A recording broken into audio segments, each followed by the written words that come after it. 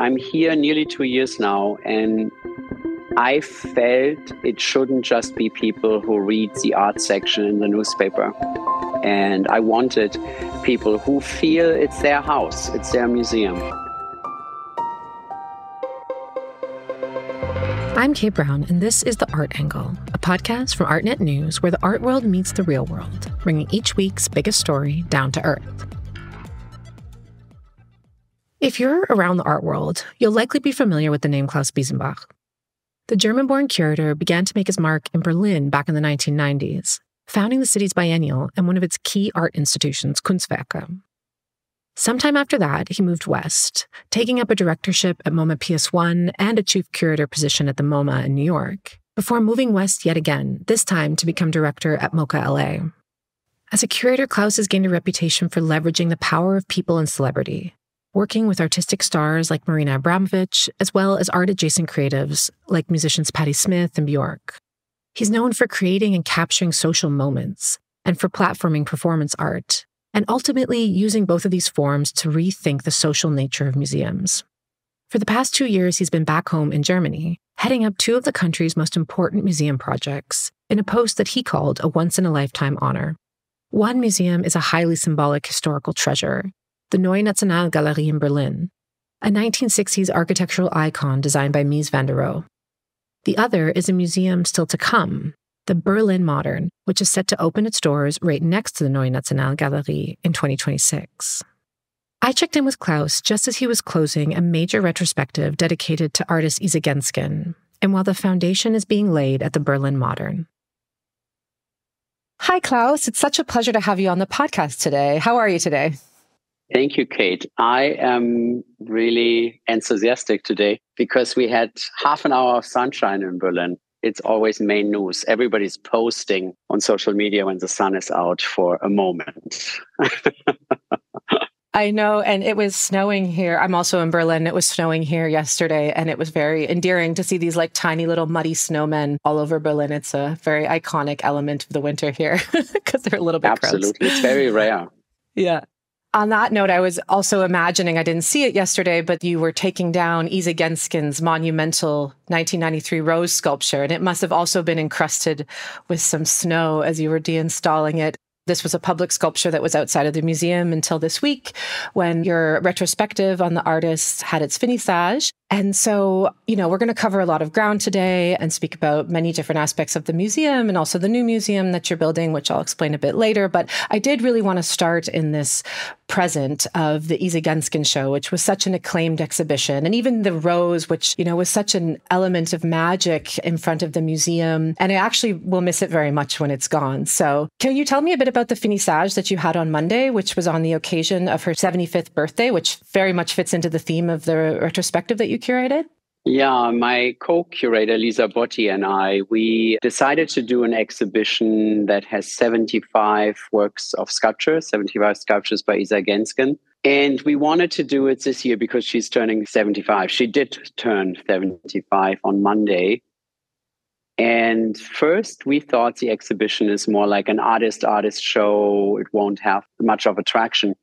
But we actually had lines around the block. There was one Sunday where we had a line all around the museum to get in, which was really very fulfilling to see that such a strong body of work by Isa Genskin finds such an acceptance and such openness in the audience. That was really wonderful. And on Monday, we closed the exhibition. We had this beautiful rose that is 24 feet tall as the Mies Glass Pavilion.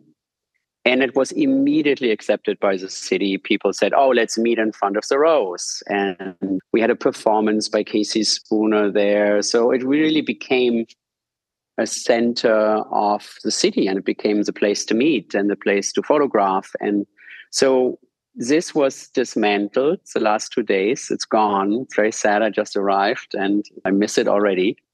But we did inaugurate full moon, a work from Isa Genskin that she originally did for the sculpture projects Münster. And it's a 45 feet tall moon. It's about 10 feet in diameter. And it looks like a full moon. It really has the structure, the stains, the texture of a moon, and it's lit at night. So we opened this on Monday. We had a children's choir sing "The Moon is Rising." Der Mond ist aufgegangen. Moon has risen. And while they were singing "Moon has risen," it started to snow. It was quite a magical moment. So we had snow, we had the moon, we had joy, but we also were sad to see the show go. It was also a full moon on Monday. I feel that couldn't have been planned more perfectly. We didn't plan it, but sometimes things coincide, yeah. There were some very, very beautiful photos of the full moon and the full moon. Yeah, I saw Wolfgang Tillmans, the photographer, who was a good friend of Isa's, also took some photographs of the exhibition. I mean, just to say that this show, it meant a lot to the city. And as an extension of that, this museum means a lot to Berlin. I was there on the weekend, actually, because there's been the major rehang of the permanent collection, which we'll chat a bit about in a moment. Just to second what you were saying, I was so impressed by the amount of people there. And it is such an international scene. You're hearing so many different languages, but you're also hearing Berlin accents. And I wondered if you could speak a bit about this overlapping audience membership and how that fits into the purview of the institution, and if it's ever contradictory in some ways to satisfy these two audiences.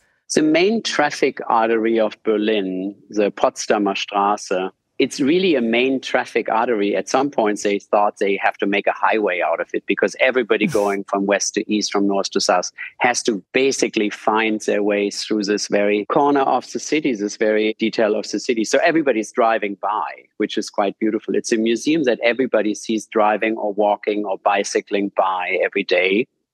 So in a beautiful way, we have the TV tower. It's the TV tower. And we have the museum, and it's the museum. And that's our museum.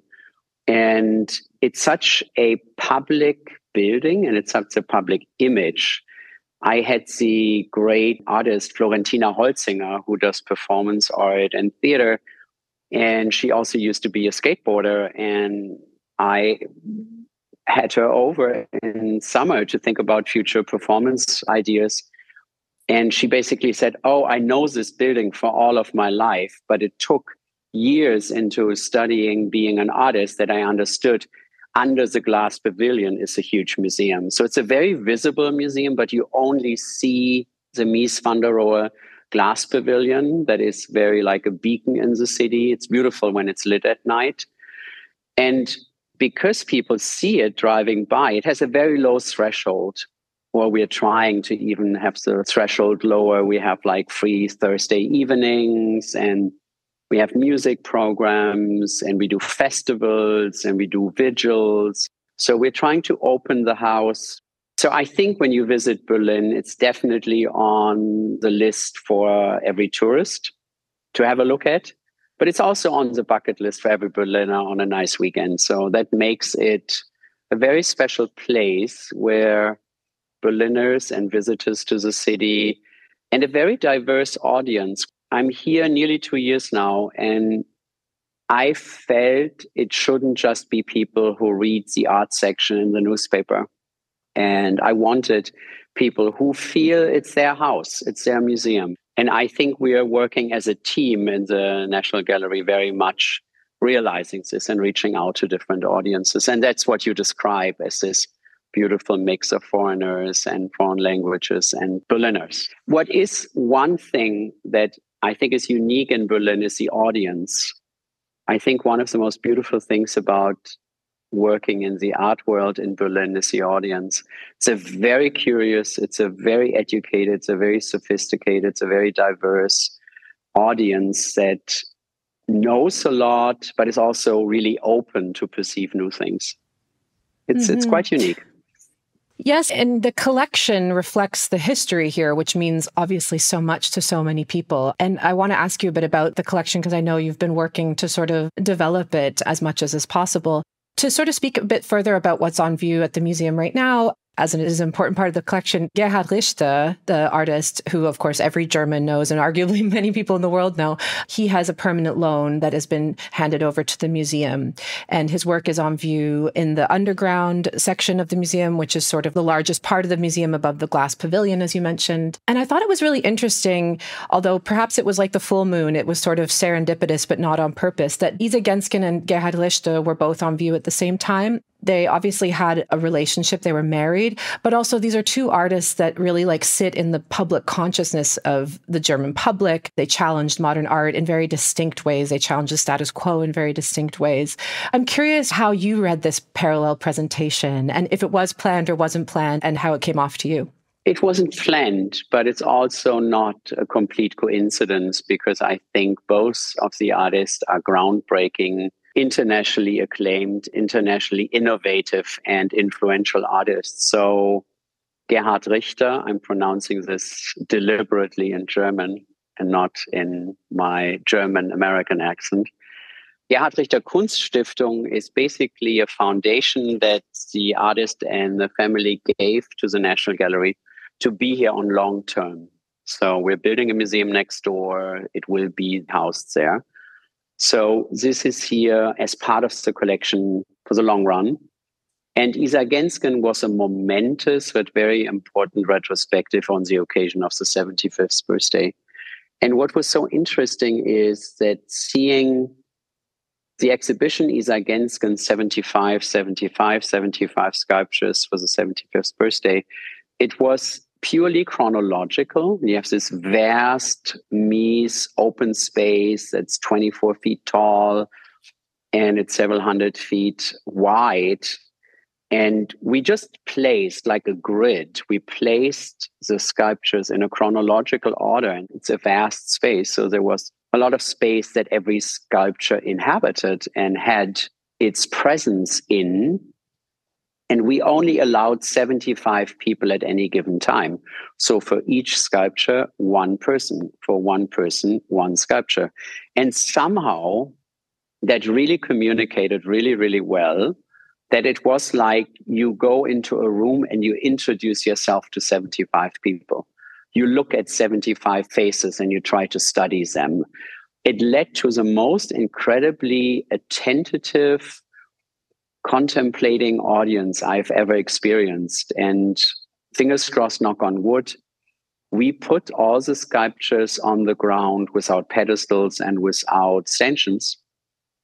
And I have to say, for the whole time the exhibition was on, and still now while I talk, it's being deinstalled, so I still have a little bit of a heartbeat when I talk about it. The fragility of the work is part of the work.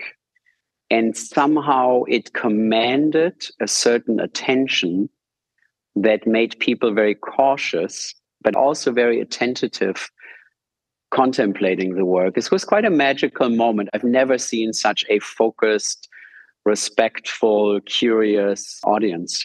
It was quite beautiful. I was at the press preview for the show, so I was among the lucky ones who got to see it before the public had gone in. I remember you and the curators being a bit nervous about how the audience would react, but ultimately just trusting the public that they would have a good reaction among this space. And it sounds like it really resonated with people. And I think that that trust and giving that responsibility over, it was a really good gesture of good faith with the German public and the Berlin public, also the international public. But we also didn't count on it being a popular show. We thought it will be a show that's well attended, but we didn't think that the capacity would be a problem.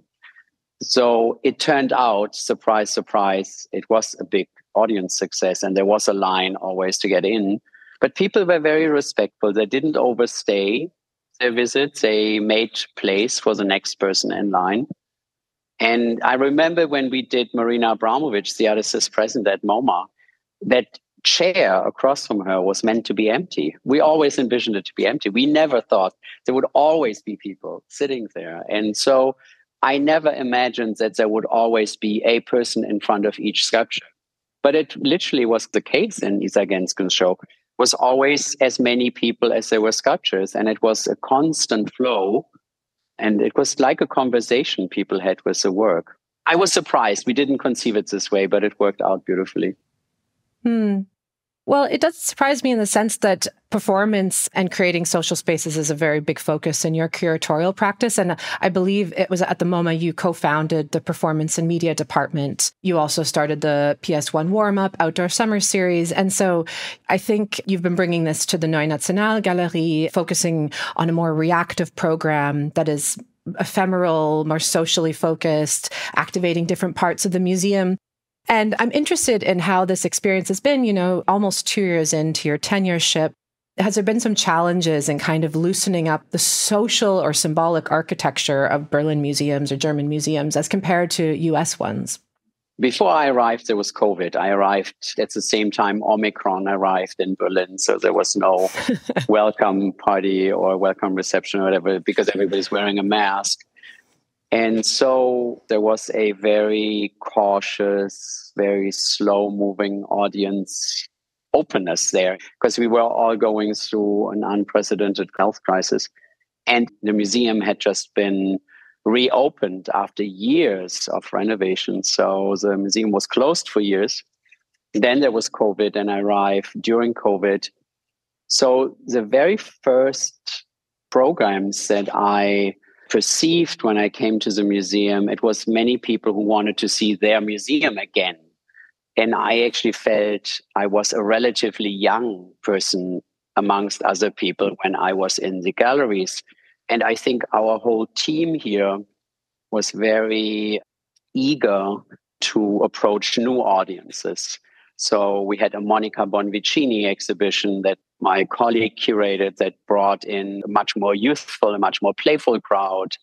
And we had programs that were from specific, for example, we had what was very interesting. We had Yoko Ono's cut piece reperformed, and Yoko Ono, who is born in 1933, so she turned 90 this year. But a cut piece is from the 1960s, so it's really a modern masterpiece. And with the studio, we had it not reperformed, I should say we had it performed. And these are moments where I think the Berlin audience, or any audience, it's interesting. It's a new situation to have a historical piece to be experienced in the here and now, and not only as a black and white film or video. And it grew day after day, and more people came to see it. And the last day of the cut piece performance, we didn't know where to put the audience. It was so crowded. So I think it's a growing, and it's learning from each other. We are learning from the audience, and the audience is learning with us, with the artists, which is nice. I guess it's an audience that you also used to know, although I would like to ask you about how it's been changing in a wider sense. So as you mentioned, you returned to Berlin 2 years ago. You were living here in the 1990s. You were, a key figure in the post-wall scene, having founded KW Institute for Contemporary Art, which is one of Berlin's most beloved contemporary art institutions by now, as well as the Berlin Biennial. I wanted to ask you, coming back after so many years away, is this audience that you've just so beautifully described, is it a fundamentally different one than it was before? The 1990s were a fundamentally different time. Everything seemed to be possible. And being in Mitte, where the Berlin Biennial, Café Bravo by Dan Graham, and the KW Institute for Contemporary Art still are, was a place of so many changes and opportunities and so many artists. There were a lot of abandoned buildings and large abandoned buildings and industrial spaces and an old department store. And artists took over because they took over. They had not much to move in. They could start their studio or gallery. And I think my experience in the 1990s was an extremely positive starting point of so many artistic careers. When we did the first Berlin Biennial, it was mostly artists living in Berlin. And there was so much artistic production going on, and so many important pieces were created in that period. So I can't compare this historically unique moment after the wall fell with the reality now. So I left after a little bit more than a decade here in Berlin to go to New York. And I left Berlin as a bud of a flower. So it was about to blossom, everybody felt. And Berlin is very different now. Berlin is different in terms of, for example, I left and there were 3 functioning airports, and I come back and there's not a single airport anymore that really functions and has international direct flights. And it sounds a little exaggerated, but it's not really exaggerated. So I went to Paris Plus, Art Basel in Paris, and you felt everybody from around the world was in Paris to see these incredible exhibitions, all in all museums. And I don't even go so much to the fair. I go to the museums that accompany a fair. And there was very, very, very few people, despite the fact that it's geographically so close, that found their way to Berlin, because I was sending emails, oh, please come and see the Isar show. That would have been different in the 90s. In the 90s, everybody would have come from Paris. Oh, we are in Europe anyway. What Berlin has now is a more longer-term international audience, people who are choosing Berlin as a place to learn, to study, to live for a few years. And it's people who choose Berlin, or it's people who also come with a migration background, because that's also something in Berlin that's very, very important. Berlin seems to be much more in the East than when I was here in the 90s. Berlin feels a little bit the furthest point east, where you feel like in a stable democracy. You feel like in a stable environment. And of course, there's Poland, and of course, Poland is a great country. But I think in terms of civil liberties and the understanding that democracy might be stable, I think Berlin is a very important point for people to look for a stable environment to study or to live for a while. Because just after I arrived, you might remember the Ukraine war started, and there it was. It was the city together with Poland, but it was a country and the city that felt geographically close, but also safe and free. But it's a different role than this artistic field of experimentation of the 90s. It's much more a city that feels like it is rather than it's about to become. When I was in Berlin in the 90s, everybody says, oh, Berlin is poor but sexy. And now it's poor but expensive. So there is a lot of tension that comes with that people have to think about. And for a person coming from the US, for better or for worse, there is a lot in American society that plays between generosity and gratitude. Generosity is sharing, and also sharing your own success, or sharing what you have, or sharing a smile when you go to a store in the morning. And gratitude is that you are grateful that somebody's sharing something and that somebody's smiling at you in the store in the morning. And this generosity and gratitude is very important background or very important attitude that comes with daily life. Germany is a very, very rich country, but people don't feel rich. And that's actually surprising. So I think at the moment, Germany feels a little bit stuck and paralyzed. But perhaps the whole world is at a moment to reconsider who we are and where we are and how we want to live. Perhaps it's only for me that I came from the US in a moment during COVID still. Then the Ukraine war happened. So there's so much in tectonic shifts happening. You can't really localize it. You feel it in Berlin. You do feel the Ukraine war in Berlin. You do feel migration. You do feel that the world is a little bit questioning everything at the moment. I think that's something very present in daily life. Also, sustainability and the climate crisis is something that is much, much more tangible. It's much, much more your everyday life that you think about the climate crisis. And it's not like I came from California where you have the drought or you have the earthquakes or you have fires, or you feel like nature is kind of really present in these dramatic events. That is not so tangible here. But the climate crisis as an imminent threat is very obvious and very present on people's mind.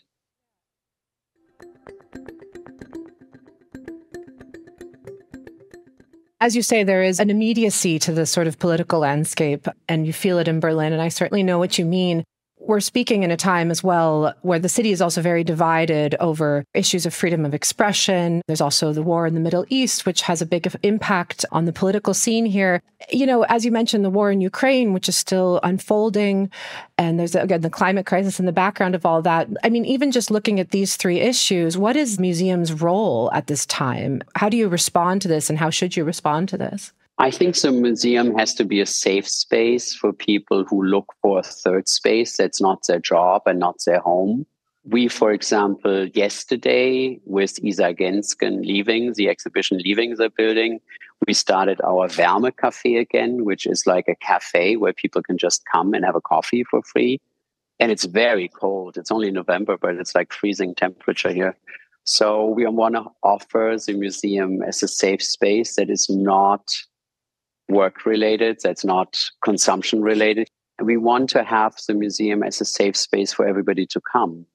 When you look through the collections right now, you reflect the second half of the 20th century. We had the first half of the 20th century before this as a collection hang, and it felt like strangely reminiscent of the times we're in, with inflation, the war, and glitter and doom in the 1920s. Now, Extreme Tensions is the title, Zerreißprobe is the title of the collection hang. And again, it feels like a very timely hang, but it was planned for over a year.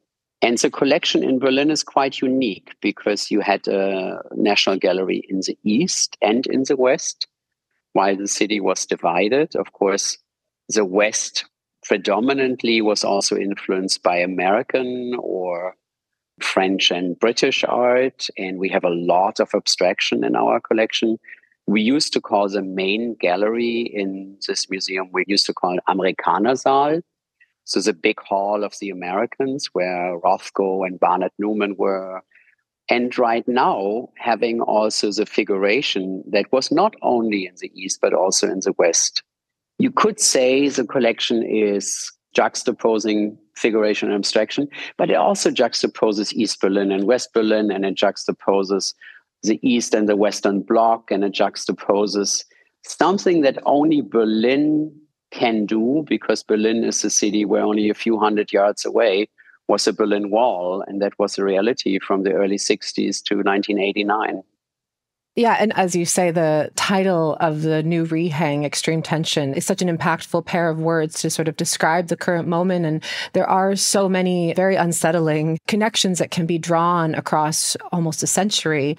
Is there one particular work or artist in the collection that you can hone in on, that some lessons can be drawn to this political moment right now that we were just speaking about earlier, where questions of freedom of expression and democracy and politics are really like a live wire for people? I think there's a very important work from the 1970s, Schlachtfeld Deutschland, Battleground Germany by Katharina Sieverding from the late 70s. And the late 70s were a time where Germans needed to come to terms with their past, with the Holocaust, with the Nazis, the Nazi terror.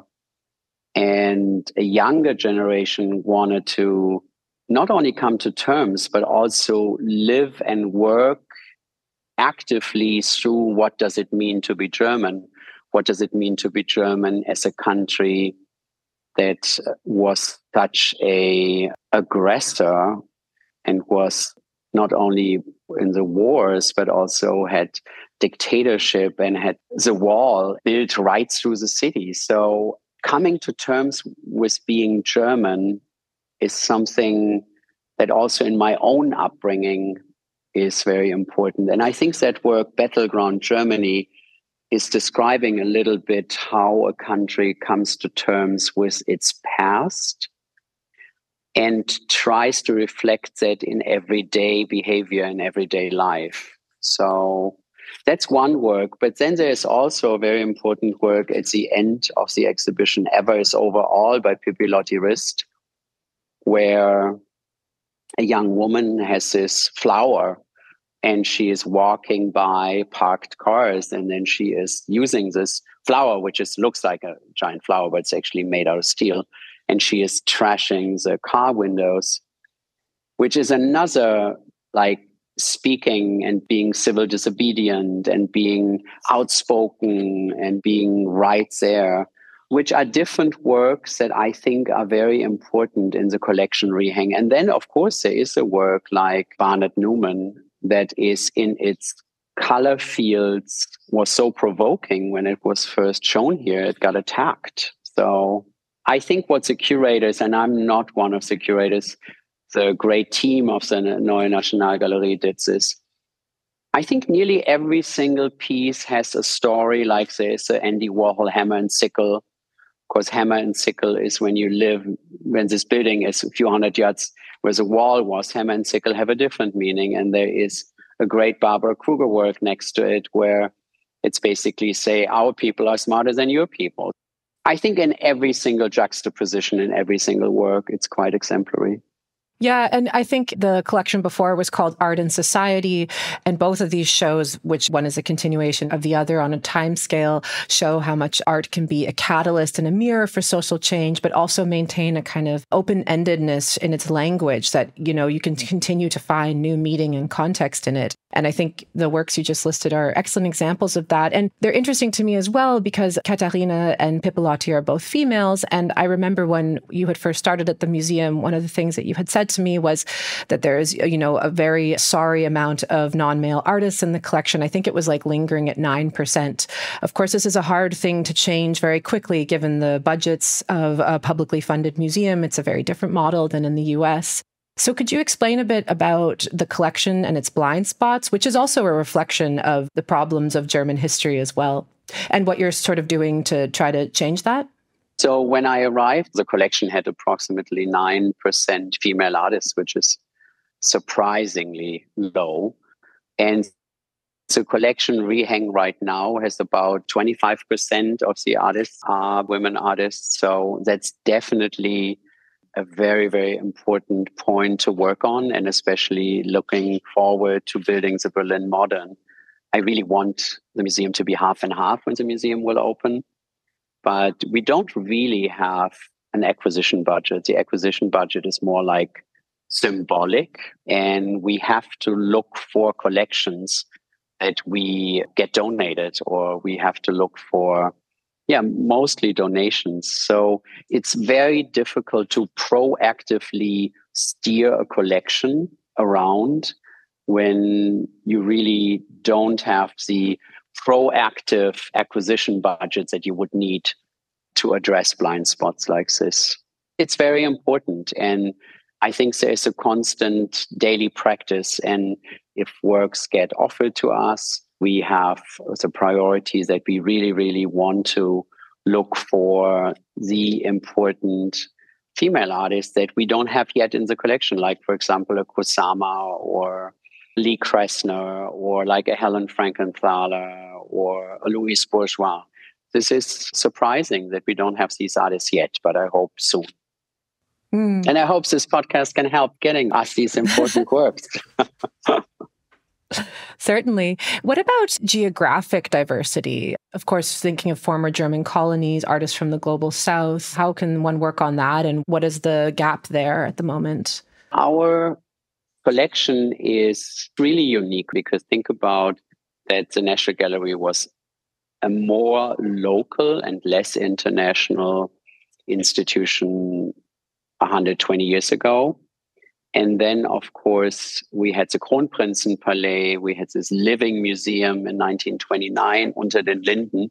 But then only a few years later, the Nazis took power and modern art was declared degenerate. And of course, the museum, the National Gallery, was not the museum to have quote unquote degenerate art. So a lot was deaccession destroyed, also through the war. And then after the war, the whole city had to be rebuilt, but was rebuilt in an eastern and a western, in the 4 areas. And then a wall was built. So even the National Gallery, there was one in the west and one in the east. So accordingly, a very strong influence from the Western National Gallery was American art from the 50s and 60s. Our building was built, designed by Mies van der Rohe, opened in 1968. And it was really very, very close to the border, very close to the bloc, the Cold War divide. And the Eastern National Gallery was much more national, much more local. You have these terms like socialist realism. So it was a very different focus. So I think our collection, by where we are, by it being in Berlin, but also through the history of the 20th century, is very unique. That is also what the collection hang right now says. Extreme tension. It was this tension that had to be divided by a concrete wall. And it still has to be reflected on. So our collection, I think it cannot be our ambition to, in 5 to 10 years, have a global collection that represents the global South, that represents all different areas where artistic production in the 20th century was very important. We cannot achieve that. I think we are focusing on some areas, like, for example, we're doing a big Lucia Clark exhibition. We are looking at architects like Lina Bobardi. We're looking at Latin America from Brazil all the way up to Middle America to Mexico. That's one area where we feel our collection. We have this beautiful Wilfredo Lahm here in the collection, where our collection is a good point to continue collecting into these areas. I think with Japanese and Korean, and later to the end of the 20th century, Chinese, modern and contemporary arts, that's one other point where we can, with the existing collection, start a dialogue and start strengthening. So I think this collection cannot be a global collection, cannot represent, because we have too many blind spots to fill to be a universal museum. I think in this case, you have to allow yourself to be a unique collection because you had a unique history, and to somehow work on that. And for me, the Berlin National Gallery, when you look through the first part of the 20th century, but also now, you walk through these galleries and it always feels like a history lesson, because history reflects and manifested itself by the collecting museums, by the systems in museums, by the nations, quote unquote, it was the National Gallery of. So no pun intended, but this is really quite unique. Absolutely. And then you're taking this history and also trying to speculate into the future with this museum that you're going to open in 2026. It's such a massive project of imagination and anticipation. And of course, in the way that you were saying earlier, that Germans and Berliners have very strong opinions about their museum, the Berlin Modern has also caused lots of different opinions to be thrown around in the newspapers and this kinds of thing. But ultimately, it is going to be a beautiful and large-scale museum that is going to hold the 20th century art collection, as you said, designed by Herzog and de Meuron, costing an exorbitant 450 million euros, but a testament to some of the ambition that is involved in that. And I know that you have been taking people on tours of the site, which broke ground recently, but also have been trying to make some tweaks to the museum planning in as much as you can. So could you speak a bit about the future museum project that you're working on? Yeah, the Berlin Modern, we call it. Modern as in 20th century modern. Berlin is not only a place. Berlin is also a theme. Berlin is also a history. Every city has a unique history, but I think the Berlin history is, in terms of the 20th century, a very drastic one and a very telling one and a very extreme one. So trying to build a museum where the 20th century can be shown, I'm actually thinking about, between the Mies van der Rohe building and the new building, thinking about actually a chronology that goes from one building into the other. And I'm thinking about it more like a museum campus, because we have these great collections, Gemäldegalerie and Kupferstichkabinett, which, for example, have some of the greatest European painting and greatest European works on paper collections next door. I see this as a very connecting campus.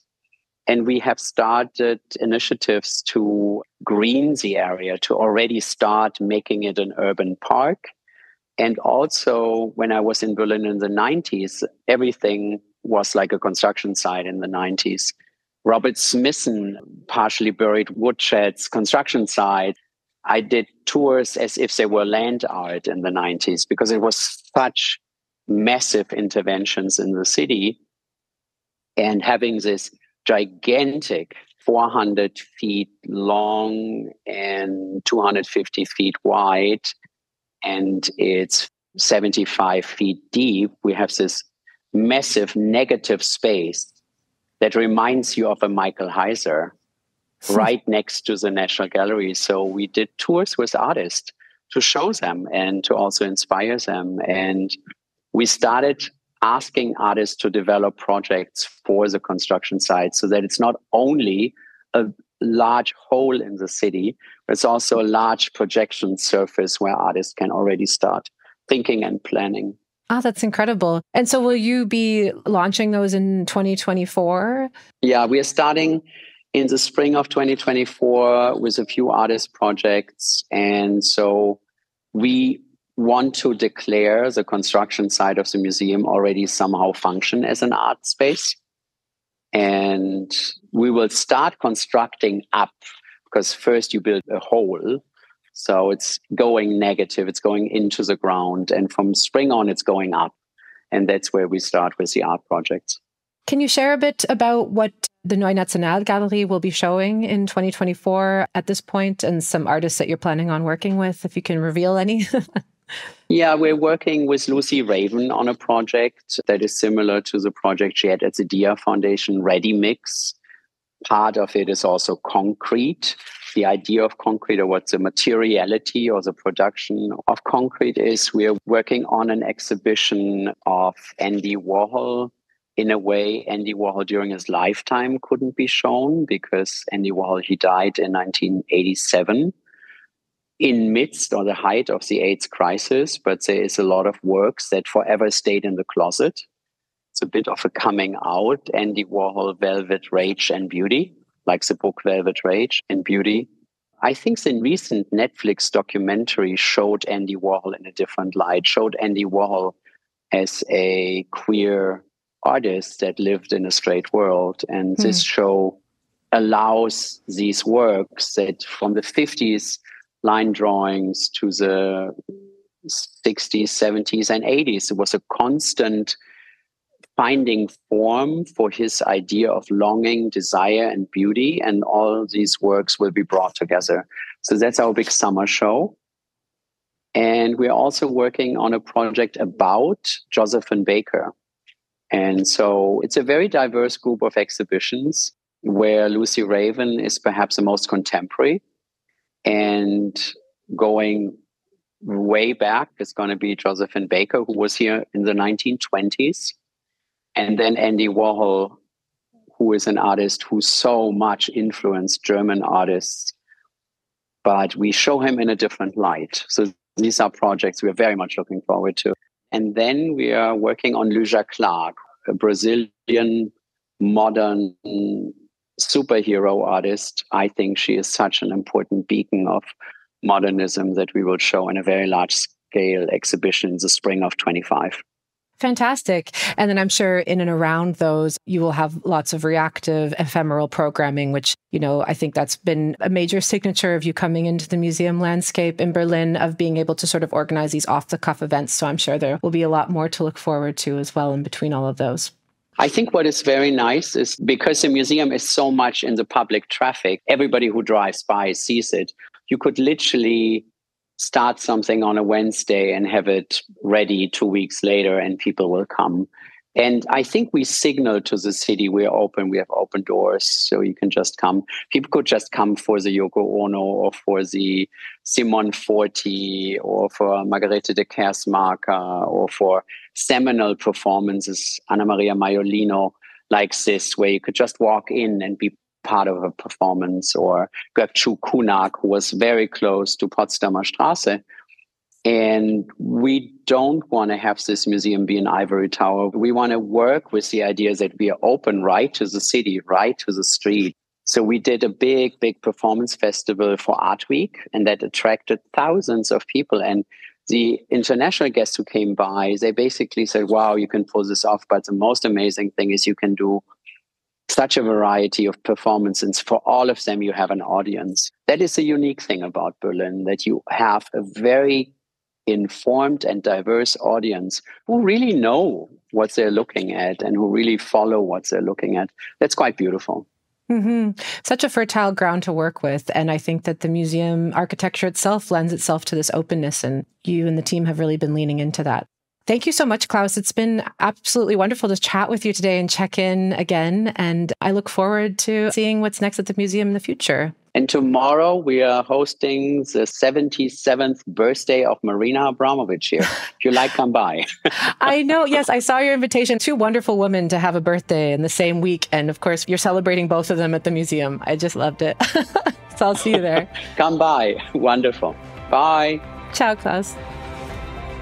That's it for this week's episode. If you like what you heard, you can subscribe to the show on Apple Podcasts, Spotify, or wherever else you get your podcasts. Also, take a moment to rate and review us. It will help other listeners discover what we're doing. The Art Angle is produced by Sonia Manalili and Carolyn Goldstein. Thanks for listening, and see you next week.